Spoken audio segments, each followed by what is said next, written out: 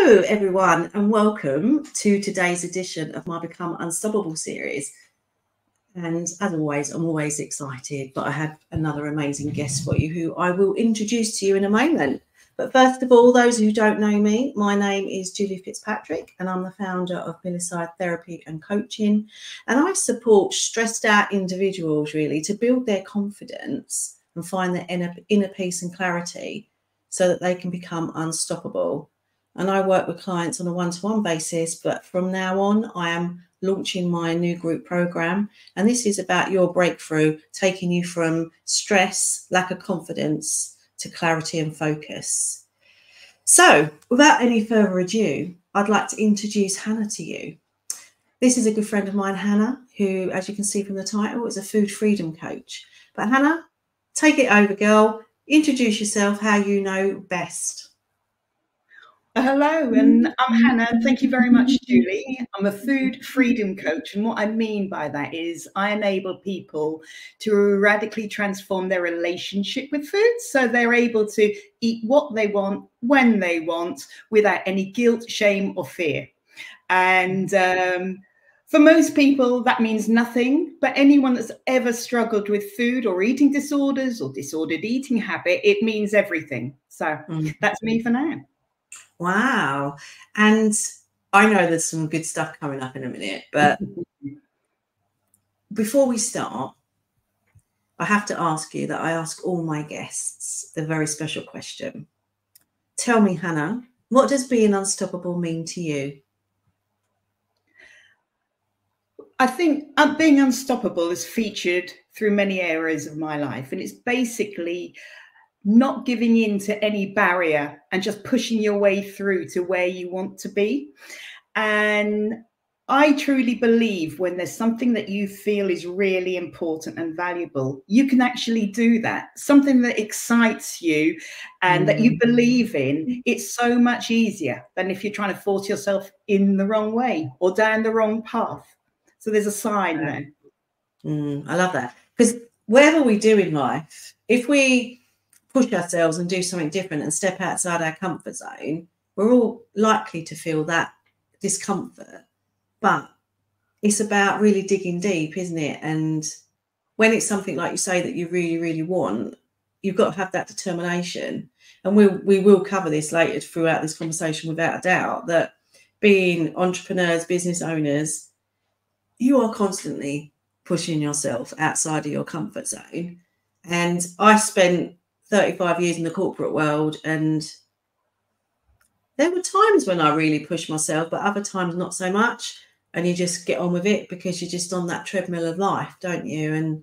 And yeah, I probably could have and should have maybe have pushed myself a bit more, but it wasn't really my purpose or my passion. But hey ho, I don't regret any of it because I don't believe in regrets. But I just, if I could play back a few years, I wish I could have done what I'm doing now a little bit earlier.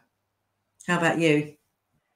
Yeah, and I think actually lockdown really helped me because like you, we're women in the prime of our life, and to quote Jean Brodie, and you know, lockdown, I actually loved it. It took me out of my job, my 9 to 5, and it gave me time to think and appreciate what I really wanted to do.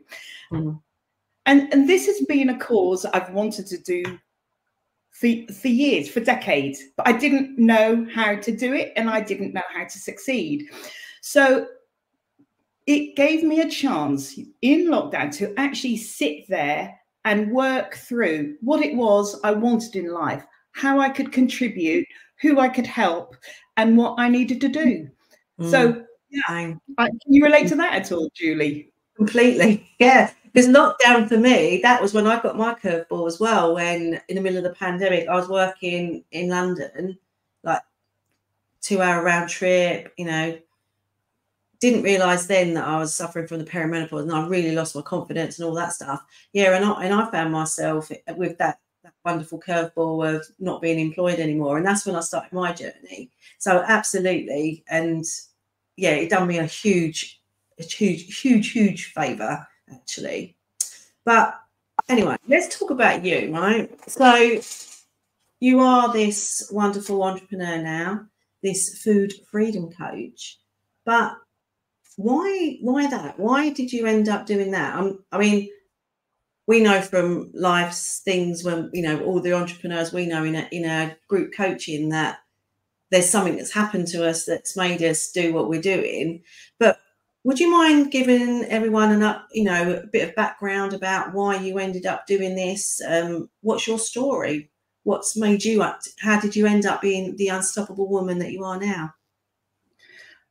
Well, as I said, I'm a food freedom coach, meaning I have complete freedom around food, which it really hasn't been like that all the time, because I struggled from the age of 20 until the age of 50 around food.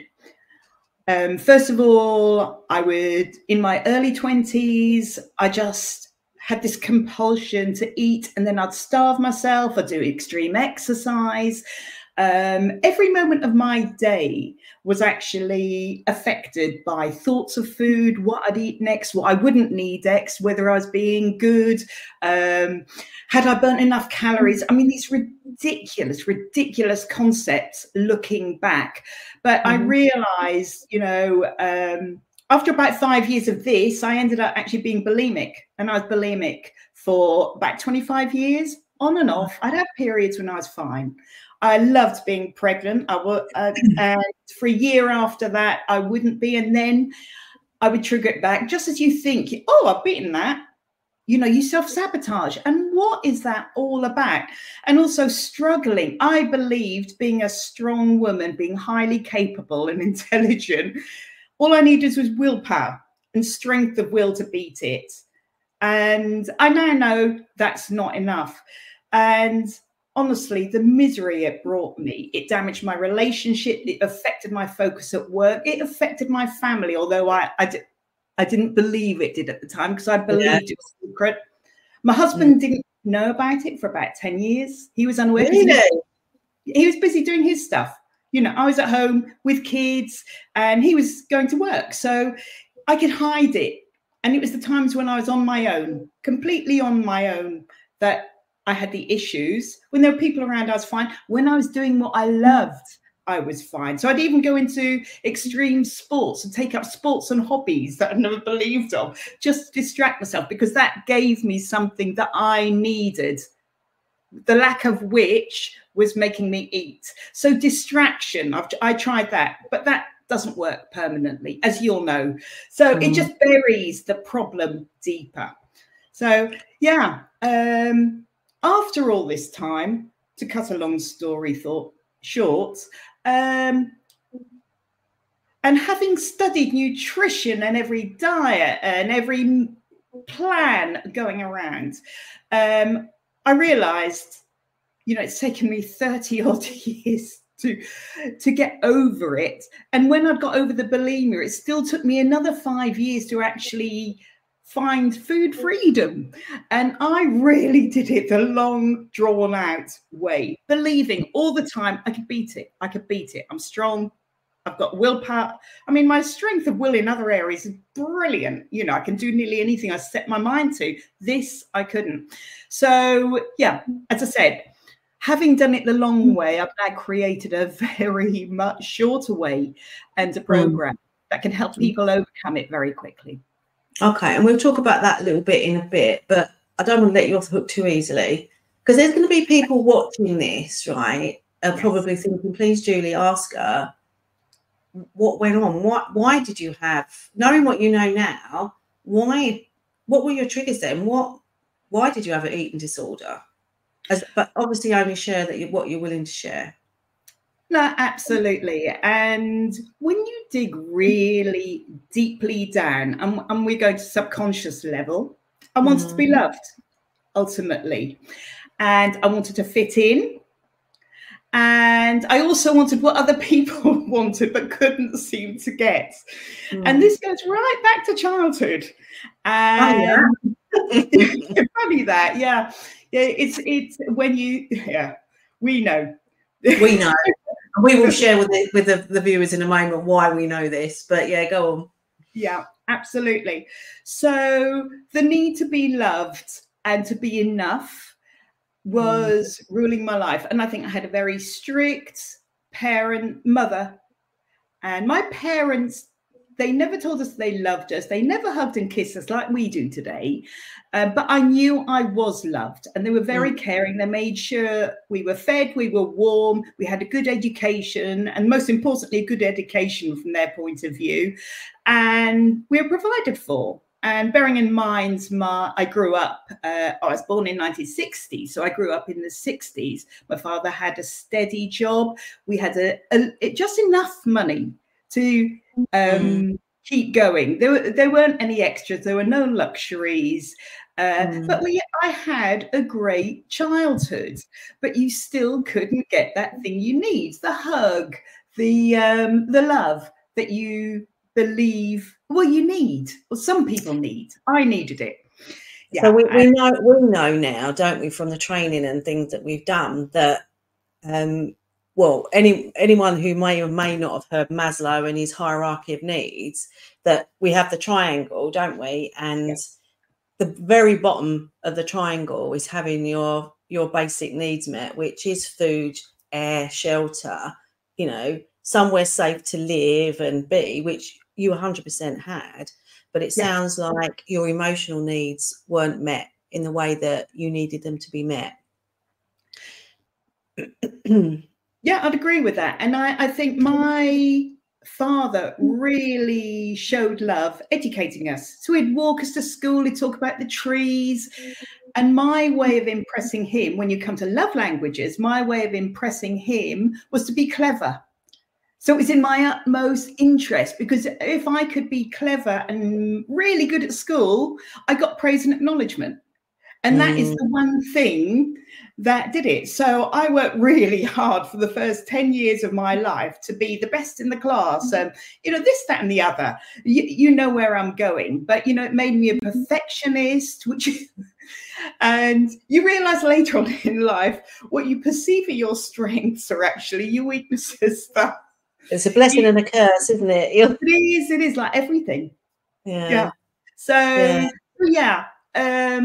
There was that need. The second one was to fit in. And of course, my mother's Norwegian, so she knitted me these amazing, chunky Norwegian jumpers, but they were different from everyone else's at school. I had layers and layers on because my mother has a fear of the colds naturally. And I was called Fatty because I just had so many clothes on all the time. So that was that as well. So that triggered, that was the first thing. I didn't want to be fat.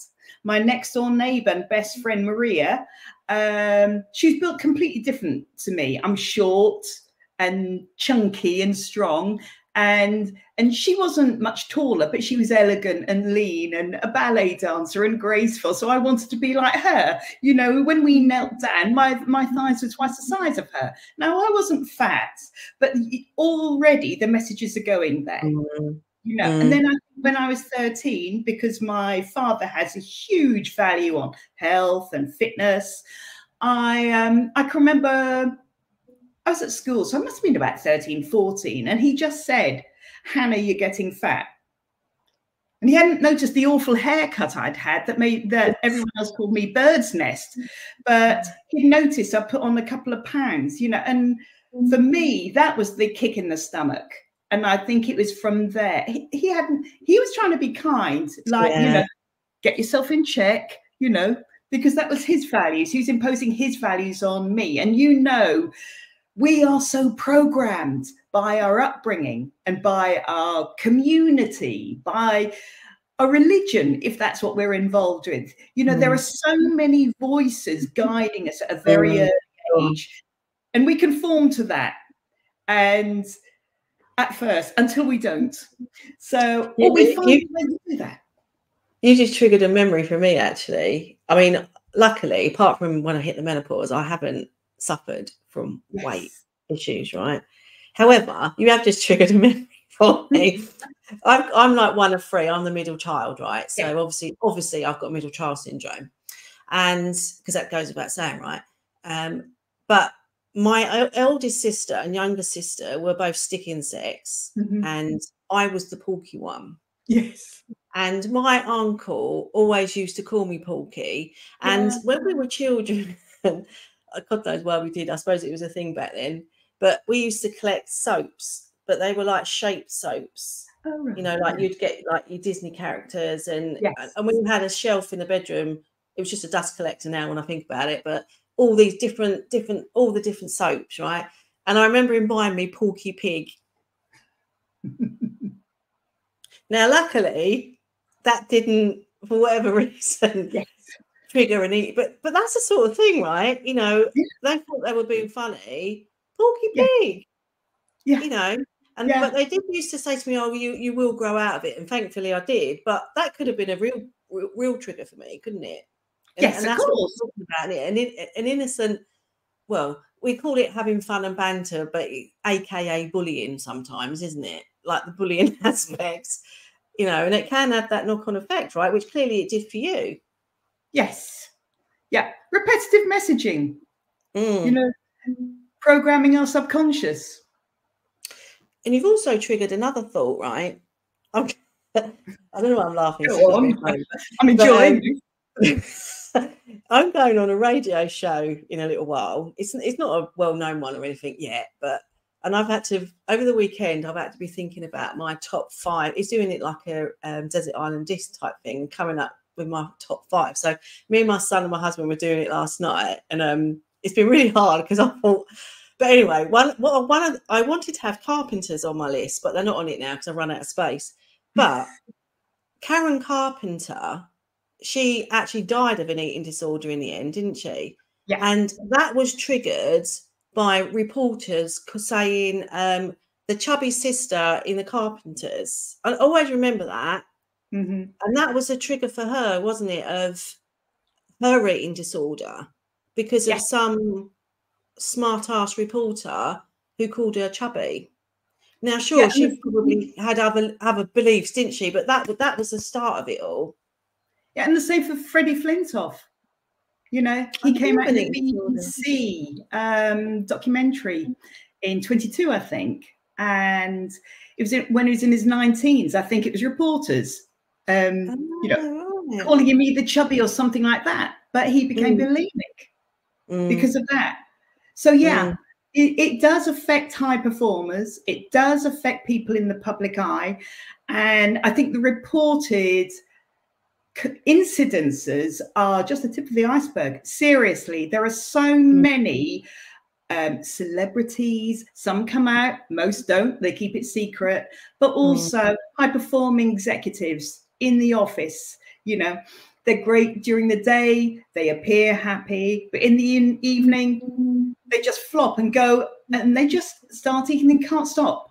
I know it's there. They've never sought help, and you know, that's why I've set up what I've set up, because I know these people want help if they believe it works. And that's what I've had to create.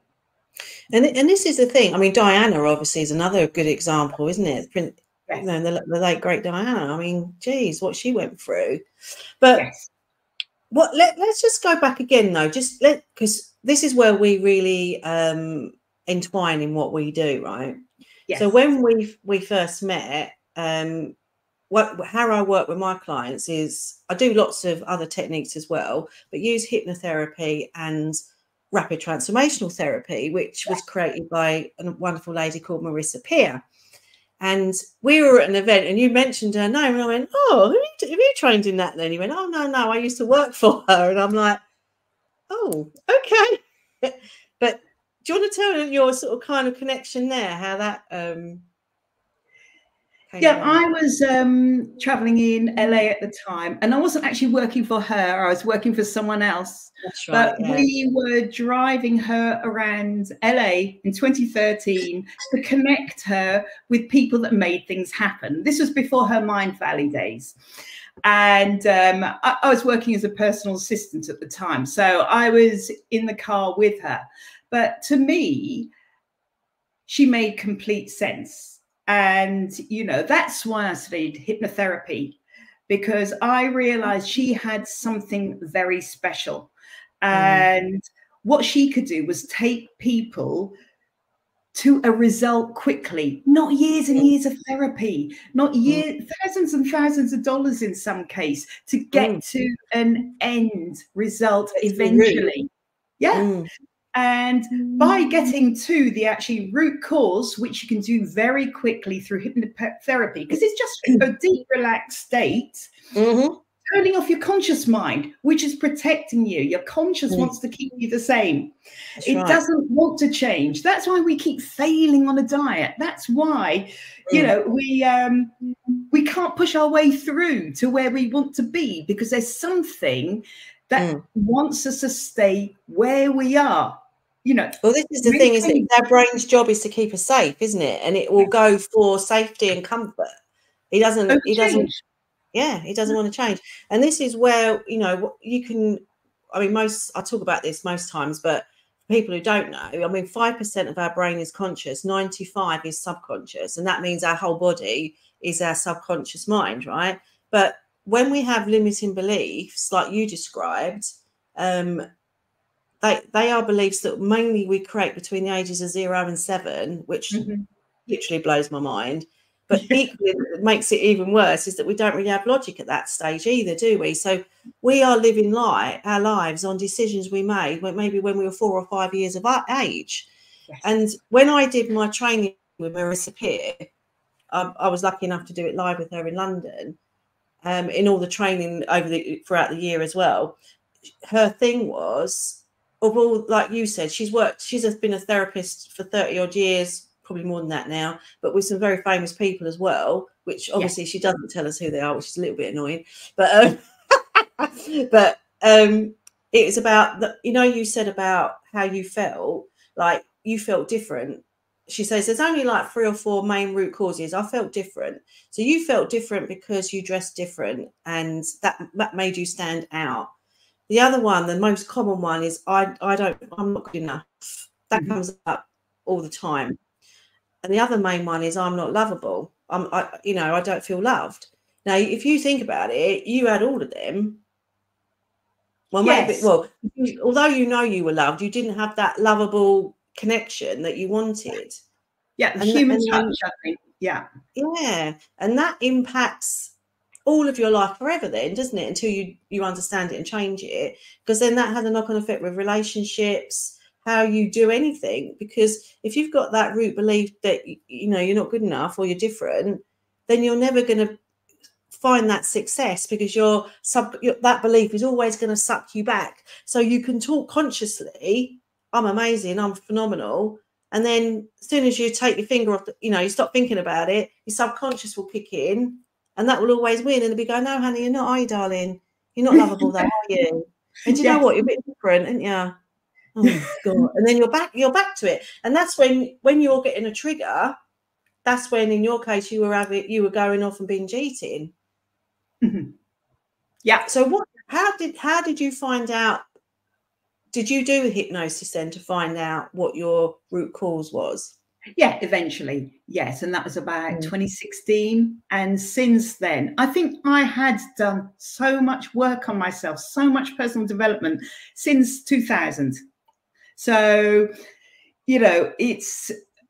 but still, I wasn't there and couldn't beat it. I was desperately trying without anyone knowing why I was doing it. That's why I was doing it. So I'd done this personal development work, and I just needed it was the cherry on the cake that solved the problem for me. And I think people are often so close to a solution.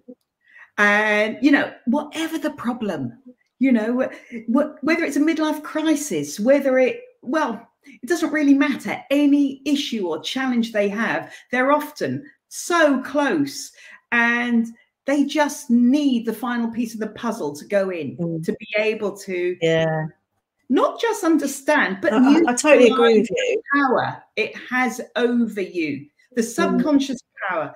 So that's really what we want, isn't it? So it's not that I don't want my customers to be, I don't want to eat food anymore. I don't want that extreme. I want them to be indifferent about it. So they can either take it or leave it. And when they're full, they're full. They know they're full. They don't need any more. But enjoy what they eat, you know? And you'll be like similar with your customers. Yeah. Yeah. I mean, in the way that I work, I could work with food disorders, but I haven't, and I don't tend to, because I think it's a very specialised area, isn't it? I mean, Marissa Peerwood, she would, you know, when we watched her do the training, and in the training portal, she would have, you name it, she's done it. And the process that we do can be done for anything, absolutely anything. And I have done it on physical conditions. I've done it on arthritis. I've done it on autoimmune diseases. I've done it on skin conditions. I've done it on getting someone to walk again, sugar addictions. But my main focus now is stress, anxiety, and lack of confidence, because if you specialize a little bit, then you can become known for it then, can't you? So if someone came to me with an eating disorder, I probably wouldn't feel comfortable dealing with it. And another reason why I wouldn't feel comfortable dealing with it is because I haven't been through that. And I'm not saying we have to have been through everything to fix people, but I think with weight, it's very specialism, isn't it? And the reason people will come to you is because you're authentic and you've been through that process, and your target audience pretty much are people that are going through what you went through, but you're trying to close that window rather than them have to go 20 years to find the solution. As soon as they find out who you are and they're ready to make a change, they can get in contact with you and quickly get that resolved, which we will talk about in a minute, I promise, in your program. My mind likes to work chronologically here. In the same way with my clients, my ideal client now, and we go through all of this in our business training, it does our heading, doesn't it? Who's your niche? Who's your target audience, right? And it's taken me a while to get there. Mine was women in their prime in the beginning. And that's what our website says, but that needs to be rebranded. But that's fine. It doesn't really matter. That's just, here or there. But my target audience now are people who were me a few years ago, right? And that was either stuck in I say corporate world, but obviously it could be any paid employment, really, where you're stressed, lacking in confidence, and the main things are, the three problems I solve are teaching people to go from self-neglect to self-respect, right? Because it all goes back to being present, looking after yourself, the plane analogy, putting the mask on, right? So we go through all the mindset stuff around that, how to get you in the right frame of mind. And then we look at going from time poor to time abundance, right? Because most people haven't got time for this. I'm too busy to look after myself. I'm running around with the kids. I'm at work. I haven't got time to go to the gym. I haven't got the time to eat properly. But then it's the third problem is how that impacts you physically. Yes. And that's when it can impact psychologically with the common issues like stress, anxiety, and all that stuff. Procrastination, blah, blah, blah, but also the physical way it impacts your body. So it could be any issues with health, like those ones I just mentioned, right? Because it's where we haven't released our feelings and emotions from our body. So I focus around that, really. So that's my target. So it's people in a job who want to either get out of it or struggling in it, can't go for that promotion because they haven't got the confidence, or want to go for a new job. Or I've got the people who are in the middle, how I was a year ago, in that job, but trying to find their purpose and passion in their setting up their new business, or me now who's just in their business, which is where we are now, isn't it? And then all the woes of that. So for me, I want to attract people that get me, understand me. Obviously, you want them to like and trust you, which is why I started doing all this, really, because it's about putting yourself out there. But by hitting that target audience, it's easier to get people into your world. And the same for you, right? If someone says, "Oh, I want to give up smoking," then you're going to go, "Okay, well, that's not my field. I can signpost you to someone else," isn't it? Because sure, you could do that probably with the skills that you've got, but it's about being focused and being really good at a particular area, isn't it? Oh, completely. And I think you and I have come across so many great coaches you know, and all the best coaches I find are actually providing a service to solve the problem they wish they had had X amount of years ago. So I think you become more relatable because you've got something in common. They want to be where you are now, you know? So exactly right. yeah.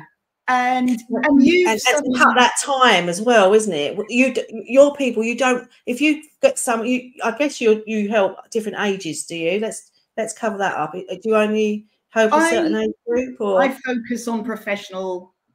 It's normally women, but also retired athletes, because they have a. Please tell them about your athletes in a minute when you're ready. Yeah, but when they no longer have a coach saying you've got to be this amount here, this amount there, they can actually go off the scale. They have a problem too. So, and it's a real problem. But the reason I target these two markets in particular is they're goal driven. And I want people that really want to change, that can meet a goal and will take all the steps required to actually do it. So it's not just training the conscious, it's also reprogramming the subconscious. But if your logic doesn't relate to that, you're never going to get there. Likewise, you could relate to the logic, but if you haven't dealt with that unmet need, you'll rebound back to old habits. So that is why I've targeted the market, because they're responsible adults, responsible for their own thing. I would love to speak to children, but I know I became aware of bulimia because I heard Jane Fonda talking about it and how everyone was doing it when I was 20. I read an article about her and I thought, how disgusting is that?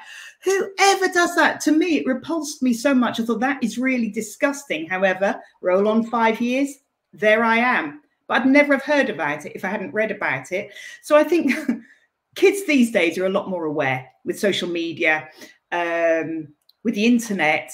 They're a lot more aware of these things. But I know at 90 and I've never heard of it. So I'm also very wary of that. But I would help an 18-year-old if they came to me.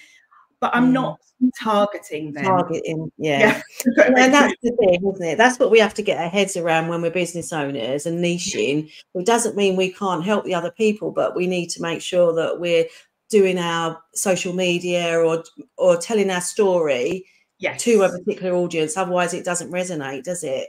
Completely. You could absolutely 100% get a young person because they go, oh, hang on. That Hannah, she might be, you know, in her prime now, but she said she suffered it for 20 years. Well, I don't want to do that. And that's what's important. It's the same with, you know, the people I work with. You don't need to suffer anymore. No. And this is what's important, right? Anxiety, stress, bulimia, any of these psychological or physical conditions, you don't have to be like that. There is help out there. And like you said earlier, we can get, if we can get to the root cause, we can resolve this really quickly. Now, I'm not knocking talking therapy because I trained as a counsellor years ago. Yes. But talking therapy, we're talking with our conscious mind, and it's the subconscious mind we need to get to. And you can get fantastic results. And I got some great results with my clients. However, there were times when I just thought to myself, I don't know how I'm going to help this person anymore. I didn't have the knowledge that I've got now, and I feel sad for that because it kind of just got on a plateau. And I actually get a lot of clients actually now who have been through the traditional therapy route, and they just haven't got the results they're after. Yeah. And a lot of that is because if you imagine that you're like a shrub or something, a beautiful plant, and you can't get to the sunlight because you've got all these weeds grabbing onto you like bellvine and ivy, right? You go and talk about stuff, and that could be really, really, really powerful, but you're trimming them down, but eventually they're going to grow back. Yeah. So if we get to the root, we can yank it out and it's gone. And that's what you're doing as well, isn't it? It's getting to the root of what's causing them to have bulimia. Yes. or binge eating, overeating, emotional eating, compulsive eating, the whole lot. You get rid of the compulsive eating, the emotional eating, you've got rid of bulimia, because that's what triggers it. So, you know, bulimia is a symptom of the binge eating. You know, binge eating is a symptom of an unmet emotional need buried deep down. And you'll know that we keep all of our emotions, things just underneath the surface. So as you were talking about the head and the body being the subconscious, you'll know that just beneath the head is where our emotions are. And sometimes the emotions are just ready to bubble up to your conscious mind. And for those people, they don't need hypnotherapy. They can deal with it. You can coach them through it, which I love doing. You know, my online course will cover that for them. But for those people that still aren't quite there, hypnotherapy is the most amazing tool. And I was very skeptical about it, believe me. At first. Me too. I thought, really, you can do that quickly? And, you know, but that some people have suffered such deep trauma, they've buried it so deep in, it's actually unconscious. Their mind has protected them from revisiting that trauma, and it can bubble up in different ways. But I've had 2 clients that have completely forgotten the horrific trauma they suffered, but they could only remember anything until the age of 10 or 7, you know, for each of them. And I knew there was something that had happened before them. And it was only through hypnotherapy they were able to go there. And we neutralize that. You can transform someone's life. I know. It's so exciting, isn't it? I know. There's no feeling in the world like it. That's why I love what I do. I know, absolutely true. My husband said something really amazing, and he made me cry at the weekend. Right, we were watching George Michael. I program. Well, I don't know if it was that one, but it was just one, and they were just playing some of his. And whenever I see it, it makes me really sad because, likes of him, Robin Williams, and people like that, right? So many, like Whitney Houston. But he said to me, I said, it's such a shame. And he said, if he'd worked with you, he'd probably still be here now.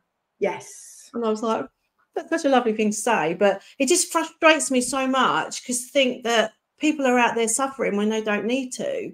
And like you said, like the fact that we can get up every day, do what we do and transform people's lives, you can't make that up. It's phenomenal. It is. But what we have to get better at is making sure that we put ourselves in a position where we have to make sure we're working on ourselves all the time, right? Which we are. We've both got business coaches. I'm still doing therapy training all the time, right? And I'm learning more all the time, and I know you do too, because it's important that we keep ourselves in a good place, keep ourselves mentally safe. And I do techniques now that I didn't even know about at all, like releasing things from my body. I do exercise in the morning. I do my meditation every day because it's important that I'm putting myself first. And that's the key to all of this, right? And when I stop doing that, that's when I can't serve my clients. If I'm not well, I can't serve my clients. The same for you, right?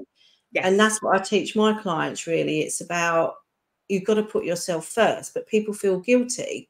And I say to them that self-care is not an option. It is mandatory. Yes.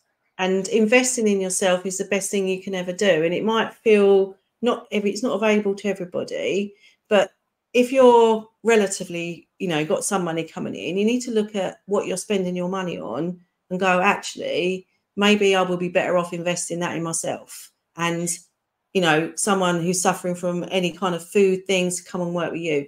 Anyone that's suffering from any other psychological stress, anxiety, come and see me, because you don't have to suffer. Now, before I get on my bandwagon even more, I want you to share what you're doing about your program. But before you do that, though, can you just tell people about your? Well, before I get a guest on, right, I get them to fill a form in about, why are they unstoppable? And this had one that Hannah sent back. It was like, really? Oh my day, right? You know what I'm talking about here. Tell them a bit about your unstoppable journey, about, you know, go on. Yeah.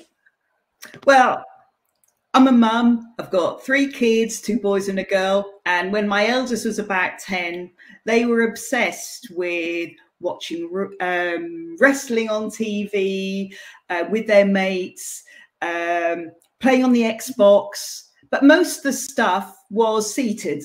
And I just wanted to get them active. So a friend of mine said, oh, come to Tang Sudo, a Korean martial art that was taught locally. So I thought, okay, I'll take them all to that. She said, Grace will love it too. We got them all dressed up in their little kits. Off they go, looking very cute. So at the time, they're 11, 9 and 7, got to think, can't remember. And take them along there. And there they are in this class. But I'd always liked aerobics, but not loved it. I liked what it did, and I liked doing it on my own. I hated the classes because I wasn't coordinated. So I took them, and I was watching them. I thought, oh my God, I want to do this. They were training for 2 hours. You know, the first hour I was looking at this, and I think, oh my God, I love this. I really want to do this. And who knew I even liked martial arts? So I went along. I'm 40 at the time, and joined in, and I absolutely loved it. We all entered all the competitions, local competitions, the national competitions. My son would get a European silver medal, my middle son, but you know, none of the rest of us featured. And we keep going, and I used to dread these competitions because it's whole day and you're sitting there, and I'd just lose in all 3 categories. You know, it's just non-competitive. So how do you do that? Well, I needed to get a coach, and the top student in our class was actually the world champion. You know, at 1,500 competitors in Orlando, he'd actually won the world championships. And I actually asked my master, would you train me one-on-one? Because I want to win something, or at least get a medal. I just want to compete. And I was going to ask Mark Allen. So I did. And do you know, after 4 hours training with him, a month later, I actually got gold medal in the national championships in my category, which blew my mind. I couldn't believe it. But it's like I say, you're nearly there. I had all the enthusiasm. I wanted it really badly. I just hadn't had the fine tuning.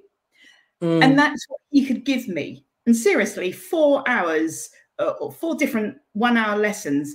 And that's what a difference a coach can make. It can fine tune you to get to where you want to be. Later that year, having qualified for the World Champs, I went over to Orlando, and in my category, the over 29s, bearing in mind I'm 40 then, I got a silver medal and a bronze medal. Great. And the following year, or 2 years later, I went to, and it was actually in Cambridge, UK, and got double gold in the European Champs. But I loved it. I absolutely loved it. But without that coaching, that person to look from the outside inside, we'll tweak this a bit, we'll move that a bit. And, you know. And what a brilliant segue to tell them about your program now. Yeah, well, I've just launched, obviously I do my one-to-one coaching, which I love, but not everyone can access it. So I've launched an online program called Beat the Binge Eating Trap. So it's a 6-module course, 1 module per week. You work through it, it trains it. And right at the end, you get a live coaching session with me, because if you haven't got the results you need, you can get it then. But also you get the option of joining my free group coaching, which is every Monday evening. Mondays, because it's the beginning of the week. So yeah, I'm really excited about it because it makes it much more accessible for everyone. And beat the binge eating trap if you're struggling with eating. And where can people find you, Hanna? What socials? Well, the best place to find me at the moment is LinkedIn, but I'm getting someone to sort out my Instagram. because I believe I need to be there. I do have an Instagram profile, the Food Freedom Coach, and the name's Hanna Longstaff, Hanna without an H. And you can find me on LinkedIn. Please direct message me. And you have a website as well, don't you? Yeah. The mindfoodbodycoach.com. Yeah, just mindfoodbodycoach.com. Yes. And then what will happen is once we finish the live, I'll upload the video into Instagram as well. But then in a week or so's time, this will go up on my YouTube channel. So if you take yourselves over to Millieside Therapy and Coaching, you'll find Hannah's interview and all my other interviews, and you'll also find my client testimonials and client interviews. I've also done live interviews with me as well. So take yourself over there, go and like and subscribe. I need to get my numbers up. And you can find me on YouTube, Facebook, LinkedIn, and Instagram. So Hanna, before we wrap up, as much as I could talk to you all day long, what would be, I don't know, maybe a top 3 tips that you could give to people out there who are struggling, either mentally anyway, or particularly with some food disorder? There's so much help out there now. There are charities set up. Beat is a brilliant charity. You can go to your GP. I didn't get much help. In fact, there was no help when I was much younger, when I really needed help. I would say free resources, Beat is your best first call. If you're really struggling and you want results quicker and, you know, real results, set up a call with me. Go to my website, Mind Food Body Coach. Just ask for a free consultation call. It's all there on my website. You could just set a calendar request, and you know, let's have a chat. I'm not here to sell anything to anyone. What I want to do is help free people, because this is what I really needed and wanted, and I want that for anyone struggling. Yeah, I love that. And same for me as well. So as I said at the beginning, I work with my clients on a one-to-one, but I've also in February launching my pilot of my group program, which is targeting for anyone who's feeling stressed, lacking in confidence. And it's about solving those 3 problems that I mentioned earlier, going from self-neglect to self-respect, time poor to time abundance, and poor health to poor reboot. And because it's a pilot, I am offering an early bird discount. So anyone who's going to be available from the beginning of February, I'm going to run my program. It's going to be a 12-week program, which eventually will all be in the portal. And then it will have a weekly live coaching with me. So you get to answer all your questions and things like that. And it's going to be a focus on the community environment, because that's important. And we know that from our business training. And I have that from my therapy training as well. Having that community is so important. But because it's a pilot, I'm going to allow access to people. People can have 6 months access to it, because I want them to help me build the content to go into the portal, because I want to record a lot of the content live. So when it goes into the portal, it's got a bit more interaction. But once it's all in, it will be a 12-week program that it'll all be in there. But I'll add in the live sessions in there as well. So I'm really excited, like you, because it gives us the opportunity to serve more people at once as well. When we're doing one-to-ones, there's only one of us, right? Yes. But the same as you, if once they've been through the program and there's still, I loved your description actually about, doing the conscious bit, and you can do so much with that, which you absolutely can, because that's all the coaching elements of it. But if you're still stuck, then we can do one-to-ones as well and get to your root cause so that you're flying. So thank you so much. Thank you also to Brandon and Piers for commenting on here. We had Brandon saying, loving it, such an important subject. And Piers said, love this. And these 2 gentlemen, when they can fill their forms in, they're going to come and join me at one of these sessions as well. So thank you so much, Hanna, for coming on. And I look forward to seeing you in our next mastermind at big business events. And I really hope that anyone who's watching this reaches out to either one of us if we can help in any way. So thank you all for watching, and I look forward to seeing you next time with my next amazing unstoppable guests. Have a great day. Thank you. Bye-bye. Thank you, Julie.